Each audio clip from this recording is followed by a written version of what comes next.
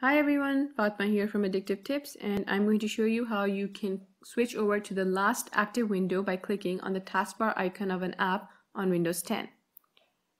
Now, really quickly, I'm going to show you what the default behavior of the taskbar icons is. These are two notepad windows that I have open, and when I click on them with the left click button on my mouse, it brings up the preview. It does not switch over to any of the windows. I have to select it again with a second click. Now we're going to make a change to the Windows registry, and it's going to allow us to quickly switch over to the last active window. Tap the Win+R keyboard shortcut, and this is going to bring up the run box. In the run box, you have to type regedit and then tap enter. Once you have the registry open, go to this location on your screen.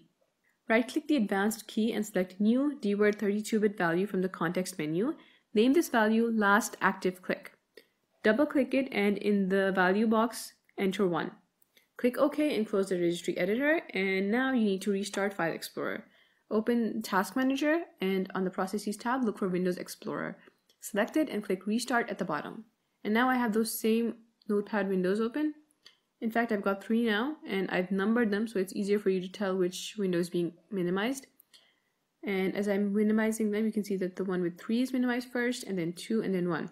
That means that the window with 1 in it was the one that was last active. And when I click the notepad icon in taskbar, it brings up the window with 1 in it. If I click it again, it brings up the last active window, and then the third time it brings up the window that was active before that. And if I continue clicking it, it's just going to start cycling through those windows. Personally, I find this pretty useful. Thanks for watching. I'll see you later with more tech tips.